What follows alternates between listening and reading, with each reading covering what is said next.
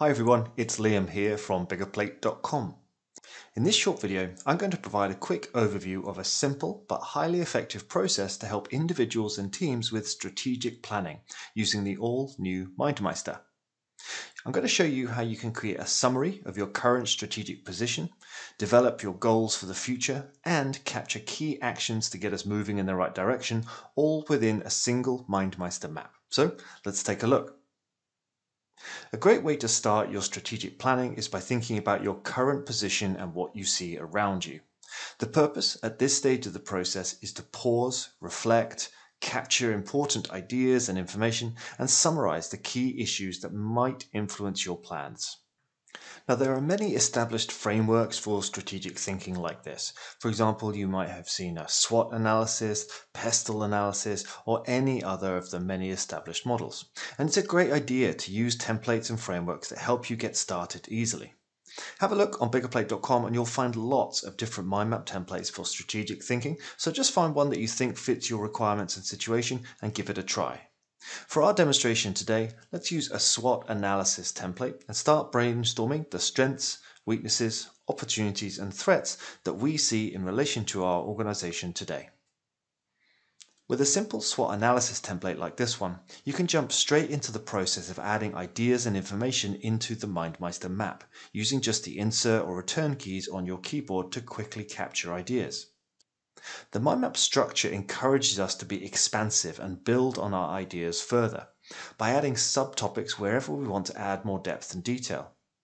For example, if we've added skills as a strength, then we can think about expanding on that further by adding subtopics that summarize what skills we're talking about. For example, adding technical and creative under skills, and then if we want to, building out even further on those topics. As you go through this brainstorming process, it can be helpful to think in terms of capturing and categorizing ideas and information.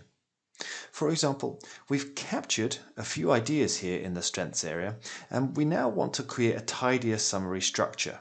So we can look at what we've captured so far and think about what categories of information we can see here. For example, there are a number of topics in this area which could be categorized as people strengths. And so we add a people branch into the map and then move the relevant topics into this area like so. Now, the minute we create this people branch, we're also going to be prompted to think of any other people strengths that could be added. And so the categorization and subcategorization is a great way to trigger additional thoughts and ideas in relation to a particular topic. Not only are you capturing the perspectives and what you know already, but you're also prompting additional ideas at the same time. Once you've spent some time capturing and categorizing ideas and information in your SWOT mind map, it might start to look a little bit more like this, which is a more developed version of the map we were just looking at. You can see that we now have a clear structure for all of the inputs, and the software makes it easy for us to show or hide parts of the mind map to view whatever levels of detail we want. Within MindMeister, we can also zoom in and out of the information really easily, so we can focus on the details or zoom back out for that high-level picture. Once you've built out your initial mind map by capturing and categorizing ideas and information, it's a good idea to try and push yourself or your group further by making the priority issues highly visible within your mind map. MindMeister makes this easy to do in any number of ways. For example, you can use the icon functionality within the tool to make certain topics stand out by marking them with images and icons like so. Alternatively, or even in addition, you can also use the topic formatting within MindMeister to make certain topics stand out in the diagram, perhaps making important issues a different color, for example, changing things to this bright red color if they are high importance areas. An additional option that we use internally at Biggerplate and with our clients is actually to create a whole new topic in the mind map called Top 3. And this is where we try to capture the 3 most important ideas from each section of the mind map, really trying to summarize 3 key things that we can extract out of this whole brainstorm. This has the benefit of making these issues visible at a higher level in the mind map, rather than having to open up all the branches and subtopics and relying on icons or formatting that might be a little bit buried in the branch structure and therefore not always visible. If you use the top 3 branch approach, to keep the mind map tidy, you may also want to move all of the brainstorming into a dedicated branch that we'll clearly label as brainstorming, so that people know that all of the information, ideas, and context for our discussions can be found here, but the key issues we want to focus on are clearly shown here in our top 3 branch. So, having spent some time mapping out our current situation, we now start to look forward to where we want to get to in the future. The purpose now is to focus in on those 3 priority issues in each area of the mind map and define clear goals in relation to those issues. So here we've got a more developed version of the previous mind map. You can see that our top 3 sections have been made to stand out using some icons and a bit of formatting in MindMeister. And it's these top 3 sections that we're going to focus on now. But remember, of course, that all that brainstorming that we did before is captured and easily accessible in the brainstorming branch if we need to refer back to it for any reason. For now, all that detail can be hidden out of the way, which helps bring our focus onto these priority areas without distraction.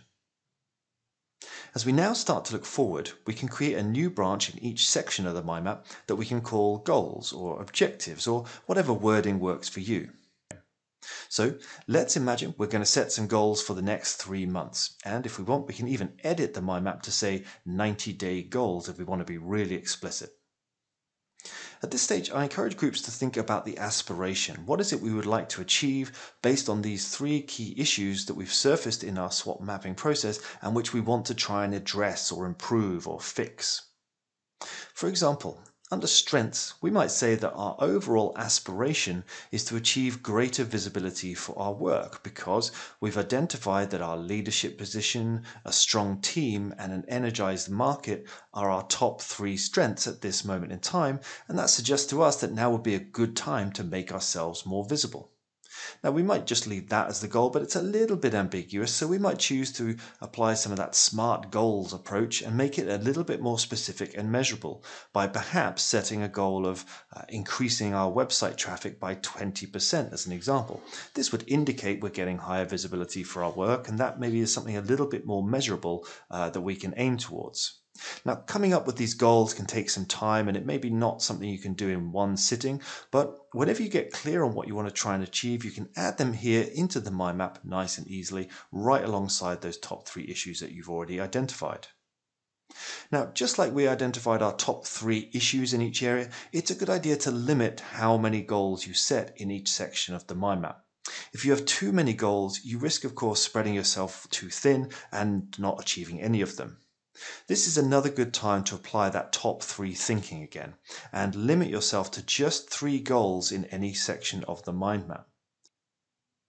If we now look at a version of this mind map that has been developed further still, you can see how this single document has gone from being a blank canvas for brainstorming right the way through to an excellent visual summary of our current situation and our now established future goals. The MindMeister map gives us a fantastic record of our strategic thinking and planning up to this point, and it's something that can be shared easily with team members and key stakeholders if we need to communicate with others about our plans now. Plus, of course, for anybody who needs to see some of the earlier stage thinking, we've also got an organized record of all the ideas and discussions that led us to these top 3 issues and these goals. We've got that safely captured within the brainstorming sections of the mind map, accessible to anyone who wants to see it.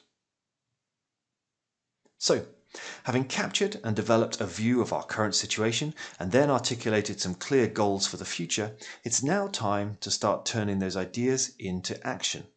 The great news is that this too can be done within the same MindMeister map. A key idea here is to connect that big picture strategic thinking that you've just been doing with specific tangible action areas that you or others in your team can progress when you're back at your desks and normal daily working resumes.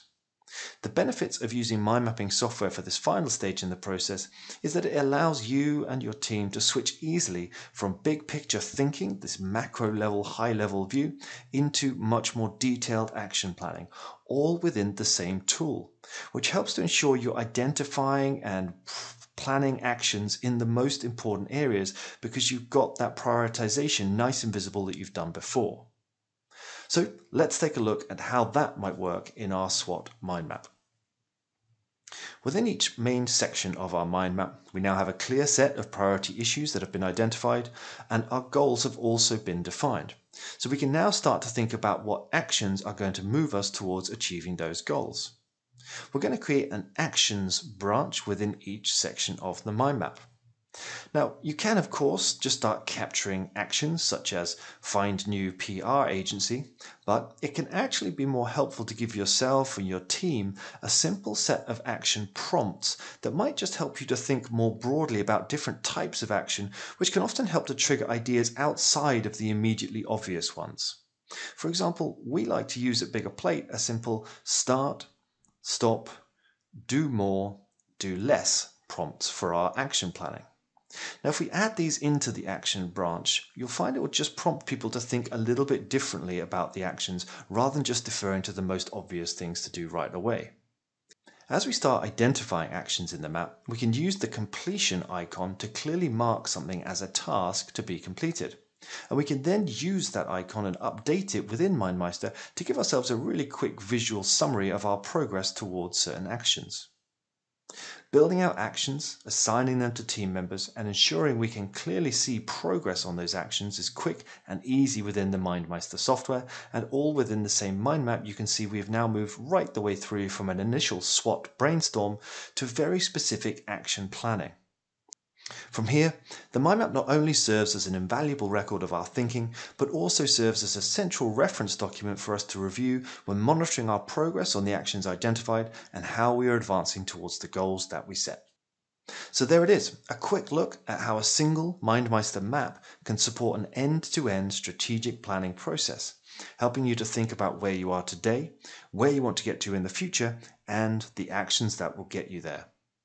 To try out MindMeister for yourself, head on over to mindmeister.com. For more resources to help you go further with mind mapping, visit biggerplate.com.